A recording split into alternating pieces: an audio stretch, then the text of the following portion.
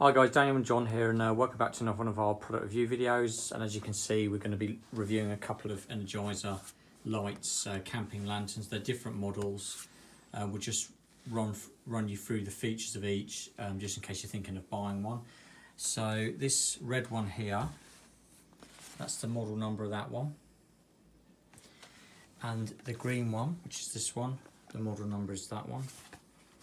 So we'll take a look at the red one first. So basically the red one is a non-rechargeable camping lantern that offers USB charging functionality and free light modes. It comes in this nice box. So if I pop that. This one here takes the big D batteries, 3 of them, and also it can also take 3 smaller AA batteries, but obviously with the D batteries that'll give you more time on the light, and also if you're charging a smartphone. So let's just look what's included. Just a little thank you for choosing Energizer lights. This is obviously the one we're looking at, and it's got a smartphone there with plugged in a USB cable. The USB cable isn't included, USB charging cable. Oh, that's just one-sided. So the USB charging cable is for phones and things, not to charge the light up. Yeah. So so the light, this particular one takes batteries for power. It's not for charging the batteries up. So as you'll see, Already pop 3 in. So in the bottom, it's got those big D batteries, but it's also on the bottom of it got the option for little AA batteries, and this just screws basically on those little batteries. So we put 3 little batteries in there just for the video, and it just screws on. It's a good fit and it locks into place where it should go, which is good. It's got a nice rubber shroud around it, so if it gets bumped. So then we'll just, it's got a nice carry handle. Obviously it can sit on the table, or you could hang it up with something on the handle. There you see it's got 3 light settings. So it's full bright, sort of reading light, and then sort of a night light. So if we turn the light off here, we can probably, so that's full light, that's like a reading light, and that's night light. That's quite good. Yeah. And we'll turn that back on. And it does output a lot of light, even with the 3 little AA batteries. And the USB port is there. Yeah. So you can charge your phone up off it, providing your batteries are fully charged. I guess the best thing with this is to get some rechargeable batteries and a charger and keep it charged up. So really that's it. It's quite substantial light. It's not that heavy. It's quite solid. It'll sit somewhere. Can't really say a lot more about it, to be honest. It is what it is. There's a picture showing it charging a phone up or something. 500 lumens, which is a fair bit. Obviously that depends on how charged the batteries are on it. 30 hours run time on the high mode, apparently 30 hours of the full brightness, and 90 hours run time on the low mode. And as you can see, there's the different types of batteries. So all in all, I'd say a really good substantial product, ideal for camping, shed. So 2022, not saying it's going to happen, but we're talking about potential power cuts, who knows, storms. It's just great to have around for the kids, especially with the night light thing. How much was this? Can you remember? That was about, I think, about £15 at the time of making this video. On Amazon, we'll pop a link on there for it if you're interested in it.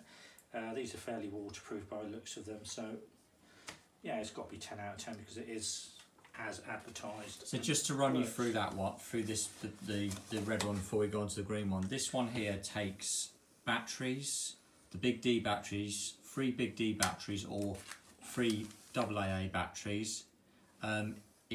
It can charge your phone up depending how much juice the batteries have got, or if they're the big ones, I guess. But you can't charge it off a USB cable. So that's the cheaper version.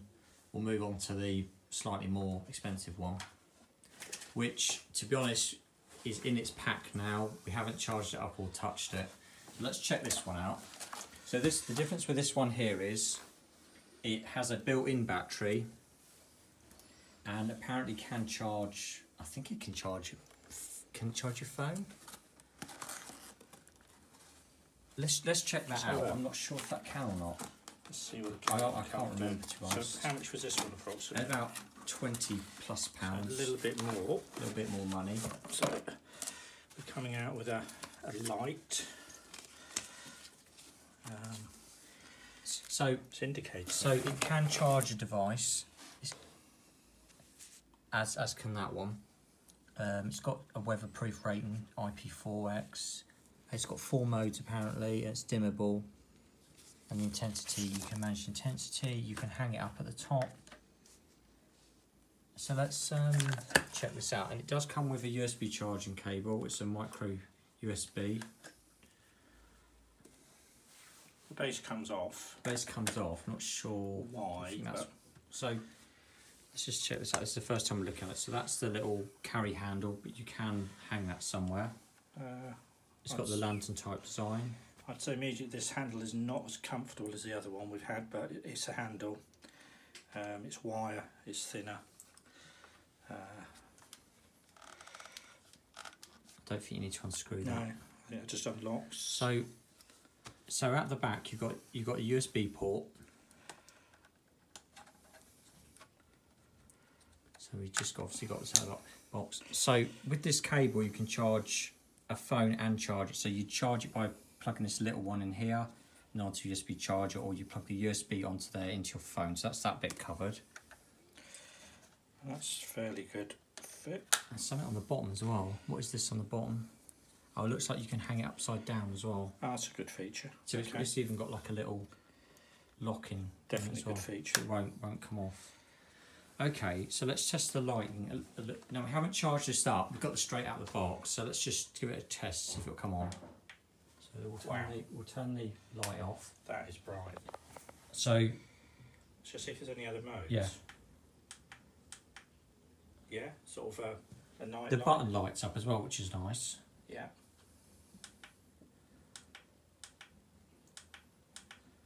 So it looks like it's got 2 modes, full bright and sort of a night light, and that's it. So you can adjust the intensity of it as well. So how do you do that? Do you put it on the full brightness? Is there anything you can twist on it? Can you twist the top bit on it? Does that control it? No. Okay. So it does say. Has 4 modes, really? And it does say dimmable intensity. I wonder if you hold the button down whether it does it. Let's try again.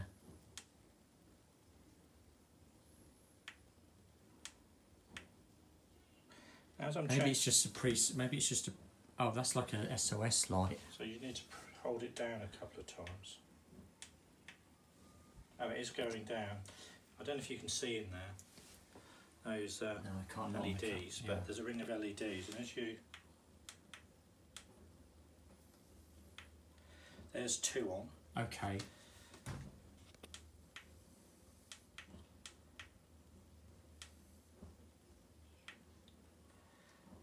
There's the 2 on. So do you hold it for a couple of seconds and come off it? Is that how it works? Okay.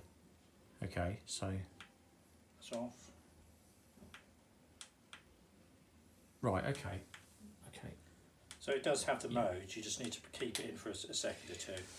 And it does have the SOS function as well. Yeah. So, as you can see, there's the 2 different lanterns there. We've discussed that one, but this one here is rechargeable, which personally I think is the better option. But it is. I think the pros and cons to these. I think personally, I think this one that takes the batteries is more user friendly because it's got what settings you got it on there. Yeah. It's more comfortable to hold. It's more stable on the base as well. Yeah. Obviously hasn't got a handle underneath. But you can hang it at the top. You can, yeah, but this one's got a handle underneath. Yes, you can hang it upside down, if you top want of to. the tent. Yeah. It's okay. Handle's not as comfortable. It's wire. Is it like got wire with like a coating on it? Coating on it, yeah. It's smaller. That might be an advantage to put in your rucksack or your bag. Yeah. and it can be charged up. It needs to be charged up off a USB port. It doesn't take batteries. Or sort of a car charging cigarette lighter. So that could be advantage or disadvantage, where this one takes batteries and you can get batteries from anywhere and you could have a charger.